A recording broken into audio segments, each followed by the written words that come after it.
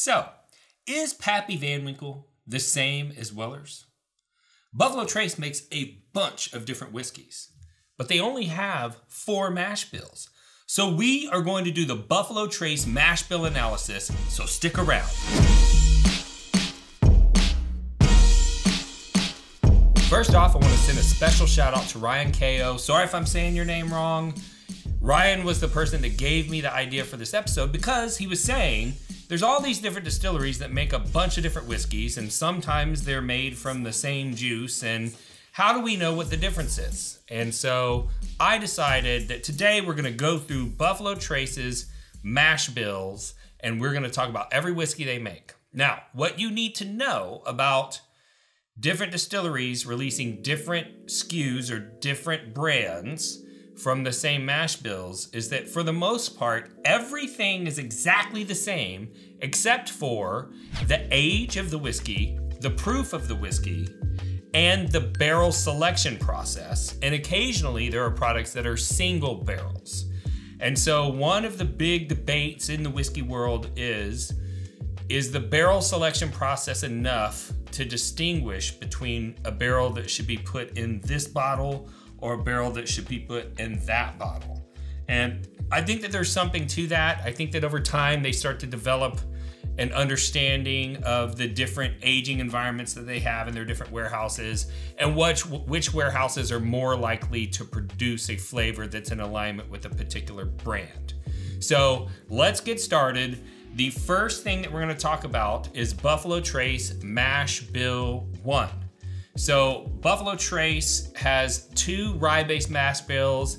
They have 1 wheated bourbon, and then they have their rye-based mash bill. So Buffalo Trace Mash Bill 1 is rumored to be around 10% rye in the mash bill. Buffalo Trace is very, holds their cards close to the chest with regard to what their mash bill is. It's one of the last distilleries that we don't have a for sure answer. Most people say it's 10 to 12% for Mash Bill 1. And with that mash bill, they are able to make Buffalo Trace, Old Charter, E.H. Taylor, Eagle Rare, George T. Stagg, and Benchmark. So let's start off with Buffalo Trace. Buffalo Trace is a non-age stated product, but it's rumored to be 6 to 8 years old. But because it's non-age stated, and that means that it could be as low as 4, but I'm pretty sure it's in that 6 to 8 year range. It is a 90 proof whiskey, and the MSRP for that is $24.99. Now, we're gonna start to realize that there's a lot of similarities between these different products, but like I said, there's just slight tweaks in the age, the proof, and the next one that's up is called Old Charter. Now, Old Charter is super interesting because Old Charter used to be an age-stated product, and they had an 8-year-old product and they had a 10-year-old product. And back in 2014, they dropped the age statement, but they left the number 8 on the necker the way that they had it before, where it said aged 8 years. And there's actually been a class action lawsuit against Buffalo Trace for deceptive trade practices because people see that and they assume that it's an 8-year-old whiskey. And it still says on the back label that it's aged for 8 seasons. But that's probably inaccurate because when the 10-year whiskey was out, they would say that it was aged for 10 seasons, still indicating 4 years. At its price point, it's likely only aged 4 years. It's a non-age stated product, so there's nowhere on the label that says how old it's aged, but it is a straight whiskey. And when you have a whiskey product in the United States, it's got to be at least 4 years unless it's age stated. It is an 80 proof product, and its MSRP is all the way down to $10.49 in our market. So you're talking about an ultra value play, a couple years younger than Buffalo Trace, a little bit lower proof point, but at $10.49, how could you complain? Next up, Buffalo Trace Mash Bill 1 is E.H. Taylor. They have the small batch, the single barrel, and the barrel proof. All are rumored to be 6 to 8 years old, so again, similar to that Buffalo Trace age, but the proof's a little bit higher, so the cost is a little bit higher because more of what's going into the bottle, is not just water, right? So the proof for the small batch and the single barrel are 100 proof because they're bottled and bond products. And the barrel proof is obviously whatever it comes out of the barrel at. MSRP for the small batch is $49.99. The single barrel is $59.99, and the barrel proof is $79.99. And that's basically because there's no water that they're selling to you. Water costs them almost nothing to add into the bottle to proof it down. And there's also a little bit of a premium because it is a barrel proof product. The next product that comes from Buffalo Trace Mashbill 1 is Eagle Rare. There are two different versions of Eagle Rare. There's Eagle Rare that is just their regular small batch product, although I don't know that it says small batch on the label, but it is a batch product. It's not a single barrel. And then they have the Eagle Rare 17 year that's part of the Buffalo Trace Antique collection. The regular Eagle Rare is age stated on the back label is 10 years. At one point, they had the age statement on the front label. They pulled it off the front label, put it on the back, probably in anticipation of making it a non-age stated product. But so far, they've been able to maintain it. Of course, the 17 year is 17 years old. The regular Eagle Rare is a 90 proof product. And back a few years ago, the Eagle Rare 17 was also 90 proof, but people complained and they've raised it to 101. The MSRP for Eagle Rare is $29.99, and the MSRP for the Buffalo Trace Antique Collection version that's 17 years old is $119.99. So we're starting to see some patterns here. It's the same juice, but when you put that extra age, you have more evaporative loss. You don't add the water before the bottling and things like that. You start to see the price going up. Hey, nice hat. Hey, thanks. Nice lanyard. Nice rocks glass. Thanks, man. Nice travel case. Nice blend topper. Thank you. Nice candle. Nice bottle bag. Thanks, man. That's a nice tumbler. Nice women's t-shirt. Oh, thanks. Nice extra schmedium shirt.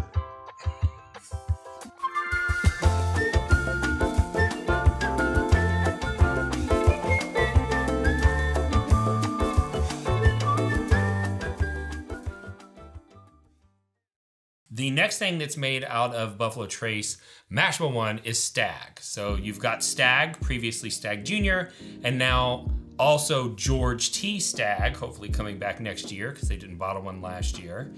And the difference in age for those guys is the Stagg is typically 8 to 9 years old, so a little bit older than the H. Taylor.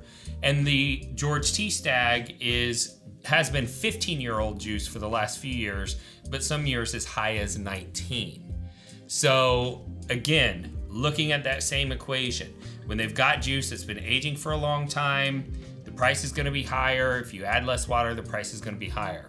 Both of those products are barrel proof, and the MSRP for the Stagg is $59.99. The MSRP for the George T. Stagg would be $119.99. That's where most of the Buffalo Trace Antique Collection sets. The last product of the Buffalo Trace Mashbill 1 that we're gonna talk about is Benchmark. You've got number 8, you have top floor, you have small batch, you have single barrel, you have bonded, and you have full proof. So pretty wide lineup. And what we're gonna see is that this is a play to be able to sell this Buffalo Trace Mashbill 1 juice at a lower price point at higher volumes because they're able to reproduce it much faster. If you want to make more George T. Stagg at 15 years, you had to have done some planning a long time ago. You can plan ahead 3 years and make more of this. So the number 8, they say is 3 years old. It is non-age stated. And so it can't be a straight bourbon and be non-age, well, it can't be a whiskey at all and be non-age stated and not be at least 4 years old. But the rumor is that it's 3. So I'm not sure whether or not there's an age statement on the back label or not. In the order that we've shared, the number 8 is 80 proof, the top floor is 86, the small batch is 90, the single barrel is 95, the bonded is 100, and the full proof is 125, which is the proof that it goes into the barrel. Your pricing for the number 8 is $9.99, the top floor is $13.99, the small batch is $15.99, the single barrel is $23.49. The bonded is $18.99 and the full proof is $21.99. So some value plays there, single barrel being a little bit more expensive because from a manufacturing standpoint, bottling a single barrel is a pain in the butt. You have to use different distillery equipment and it's more manual labor, so price is a little bit higher on that. Buffalo Trace Mashbill 2. So Buffalo Trace Mashbill 2 is just slightly higher rye content. Again, they're kind of close to the chest with it, but most people say that it's between 12 and 15% rye. And that one for me, I get a little bit more of a tropical fruit flavor, maybe some pineapple and something that's akin to peaches. With Buffalo Trace Mashbill 2, they make Ancient Age, Elmer T Lee, Rock Hill Farms, Hancock's, Blanton's, and Bourbon. So Bowman Brothers is out of Virginia. They have been in the past buying the distillate that could have gone into a Blanton's bottle, taking it to Virginia, running it through their pot still, and aging it in Virginia and calling it Virginia whiskey. And the rumor is that they are starting to use their own distillate, but for most of what you can find on the shelves now, it is basically something that could have been made into a Blanton's, but it's been distilled an extra time and aged in a different area. So let's talk about Ancient Age. Ancient Age is a 3-year product. This was another one where I couldn't see whether or not it was age stated on the back label, but virtually everything says it's 3 years. And again, if it's whiskey in the United States, it has to be aged at least 4 years or it has to be age stated. It is only 80 proof and the MSRP is only $10.99. So this is a pretty similar product to the next one on the list, the Elmer T Lee. But Elmer T Lee is a single barrel. So again, you got that higher manufacturing cost, you got more variability of flavor because they're not mixing batches to try and maintain a consistent flavor. Elmer T Lee is non-age stated, but it is assumed to be a 5 to 7 year old product. And the proof is a little bit higher than the Ancient Age. It is 90 proof, and it's a pretty good product. It's become popular. Elmer was one of the only master distillers to have a brand that was in his own name while he was alive. And in recent years, the product has become so popular, it's very difficult to find. It used to be only, 30 something bucks, and people enjoyed it for the sipper that it was, and now it's pretty difficult to find. But for 90 proof, given that it's a single barrel, they've raised the price up to $39.99. If you can find it at retail, it's probably a still solid buy, but I'm not sure I'd be paying the secondary prices for it. Next up, Buffalo Trace Mashbill 2 is Rock Hill Farms, also a single barrel product, also non-age stated, but rumored to be a little bit older at 8 years. It is a 100 proof product, and the MSRP on that is $59.99. It is a beautiful bottle. What's interesting is when you go to the Buffalo Trace website, you don't see that product listed as one of the products that they produce. But when you go to the Sazerac website, you actually do see it, so that's kind of interesting. Next up from Buffalo Trace Mashbill 2 is Hancock's, which again is a single barrel. So we see kind of a theme here. Buffalo Trace is making a lot of single barrels out of Mashbill 2.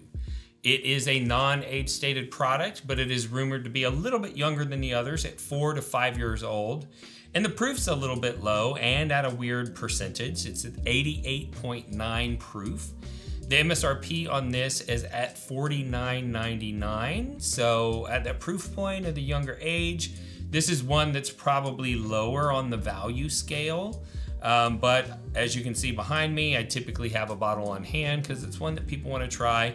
And it's actually pretty tasty whiskey. I'm not mad at it at $49.99. The last and probably the most popular of Buffalo Trace Mashbill 2 would be Blanton's. Blanton's is non-age stated, but it's rumored to be 6 years old. It's in such high demand that they supposedly pull the barrels the moment that they turn 6. Blanton's is a little bit different because all the barrels spend at least some time in Warehouse H, which is not brick building, it is an ironclad building, so things age faster. The single barrel, which is what most of us are used to in the United States, is 93 proof, and the MSRP for that is $59.99. But as a result of the tariffs that Trump had put in place, it made it so that there was less foreign demand, and Buffalo Trace started to sell products that were previously only available in other countries in the United States, like Blanton's Gold and Straight from the Barrel. So let's skip over to the next mash bill, and that's Buffalo Trace Wheated Bourbon. Again, play it close to the chest. They don't exactly say how much wheat is in there as opposed to the corn and malted barley, but we know that it doesn't have rye in it. And this is the product that they use to make Weller and the Van Winkle line of bourbons.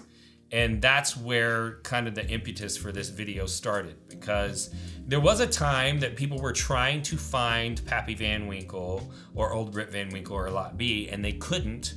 And people started going, well, wait a minute. Back then, Weller Antique was a 10-year age-stated product and was the same proof point as Old Rip Van Winkle, and Lot B and Weller 12 were virtually the same except for 0.4 proof points. But the Weller product has Weller Special Reserve, they have Weller Antique, they have Weller 12-year, they have a product called CYPB, which is called Choose Your Perfect Bourbon.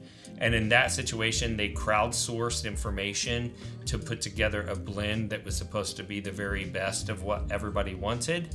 They make one with an orange label that is a single barrel. And then, of course, there's my favorite, the William LaRue Weller. And those are all part of the Weller line. So the Special Reserve is rumored to be 4 to 7 years, so it's a little bit cheaper, so to get as much age. The Antique is rumored to be 6 to 8 years now that they dropped the age statement. The 12 is 12. The single barrel is 8. The full proof is supposed to be 6 to 8. And the William LaRue Weller is around 12 years. The proofs on these, the Special Reserve's 90, the Antique's 107, the 12-year is also 90. The CYPB is 95, the single barrel is 97, and the full proof is 125. The MSRP for those are $23.99 for the younger, lower proof product, $56.99 for the Antique, $39.99 for the 12-year because they get to add the water, $57.99 for the CYPB, $59.99 for the single barrel, $59.99 for the full proof, and $119.99 for William LaRue Weller. Next up, we have the Van Winkle line. Van Winkle has Old Rip Van Winkle 10-year, Lot B 12-year, Pappy Van Winkle 15, 20, and 23.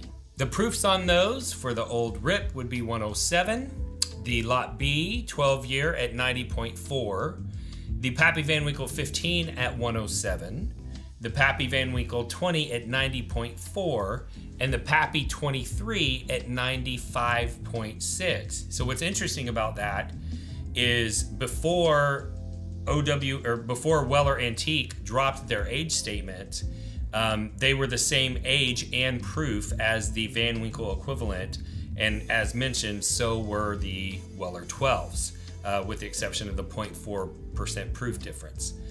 For the Van Winkle line, their MSRPs, although this is comical because you'll probably never find these bottles at this price. The Old Rip Van Winkle is $79.99. The Lot B is $99.99.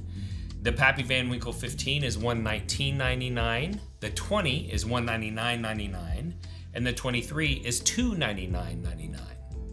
So last up, we have the fourth mash bill, which is their rye whiskey. All this means is that instead of being a majority of corn in the mash bill, the majority of the grain is rye. Unfortunately, they, again, don't disclose what the percentages are like a lot of other distilleries do. But they use that rye mash bill to make a handful of products. They make the Sazerac rye, they make E.H. Taylor rye, they make Sazerac 18-year rye, and they make Van Winkle Family Reserve rye, all from the same mash bill. So the Sazerac rye is rumored to be aged 6 to 8 years. Again, non-age stated products. We don't know for sure how old it is, but 6 to 8, it is 90 proof and all the way down at $29.99. which is a relative value for rye. If you don't know this, rye is very difficult to produce. It has this characteristic where it kind of gums up during the fermentation process. Takes longer to clean your distillery equipment. You have to use special enzymes to keep it from bubbling over. It's a big pain in the butt. So anything that's aged that long, even at that proof at $29.99, is a relative value. The next thing that they make out of it is E.H. Taylor rye, which is slightly older at 9 years old. But because E.H. Taylor was involved in the creation of the Bottled and Bond Act, most of the E.H. Taylor products are bottled and bond and are therefore 100 proof. And the E.H. Taylor rye is $79.99 in cost. So you're seeing a little bit of a price jump to go from that Sazerac rye to the E.H. Taylor, and not 100% sure it's justified given the difference in proof and age. The next product that's made from that rye mash bill is Sazerac 18. So obviously it's an 18-year-old product, and it's all the way down at 90 proof, which is pretty low. But when you're making an 18-year-old product, you have a lot of evaporative loss, and the water's going to do two things for you. One, at 18 years, it's probably pretty woody in its flavor. It's going to cut that back a little bit, but it's also going to increase the number of bottles that you're able to produce, which is important. And I think because of that, they're able to keep it at a reasonable price point. Like most of the Buffalo Trace Antique Collection, the MSRP is $119.99. Last up on the list for Sazerac Rye Mash Bill would be the Van Winkle Family Reserve Rye. It is a 13-year-old product, and it is bottled at 95.6 proof. And it is at that same, Buffalo Trace Antique Collection, even though it's not part of that price point, at $119.99. So that one would be an amazing value if you could get it. Me personally, it's probably had a little bit too much oak exposure. I've had some years that I really loved. I've got a bottle of the Sazerac 18 open. It's a little bit too oaky for me, but still very interesting. So let's talk a little bit about this show and why we do this. What is our philosophy? What are we all about? Well, Bourbon Real Talk is about bringing people together around spirits. And that's something that's important to me because in 2014, I lost a loved one to suicide. And in the aftermath of that, I was looking for ways to help people feel connected so they didn't have to feel alone the way that my brother did when he made that decision. And I started to become more involved in the whiskey enthusiast community just because of my passion. And I noticed that whiskey had a tendency to bring people together around a table that would maybe otherwise not have been friends, because whiskey's very connective. And I thought, I want to use the connective power of whiskey to bring people together.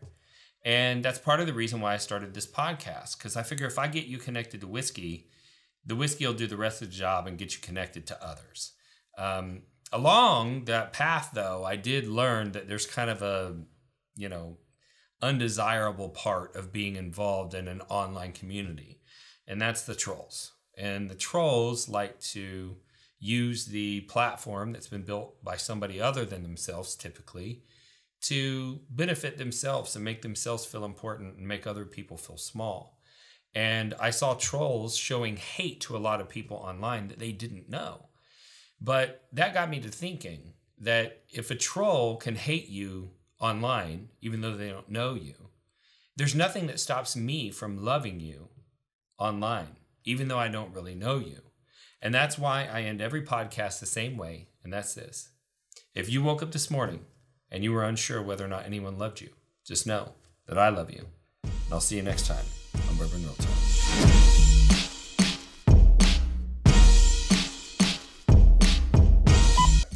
Yeah, so if you guys at home don't know, in Texas, we have a little establishment called Torchy's Tacos. Woo! And they have what is arguably the best queso, but they put Diablo sauce on it, which is habanero salsa. And whiskey right after habanero salsa may not be the best idea. A little bit of heartburn. A whiskey troll is a person who seeks negative attention and uses contrarian attitudes to derail civil discussion in online forums. They communicate in ways they never would face to face because they're keyboard warriors. Their only goal is to make other people feel inferior. Hey guys, I'm new here. I just got my first Blantons. And trust me, you probably paid way too much. I don't care much about the Blantons, but nice. There's no way that she didn't buy that at secondary. Idiot. Oh, I know how you got that bottle. So, are you sick and tired of the whiskey trolls running your fun online? Well, that's why we started Bourbon Real Talk Community. Congratulations. Let me know what you think when you open it up. Hey, welcome to the group. Let me send you over a sample of Blanton's Gold and straight from the barrel. See how you like those. I remember back to my first bottle of Blanton's. It was the birthday to my son, and we enjoy it every year on his birthday. Congrats. So if you're looking to connect with some people online who aren't, head over to facebook.com and join Bourbon Real Talk Community today.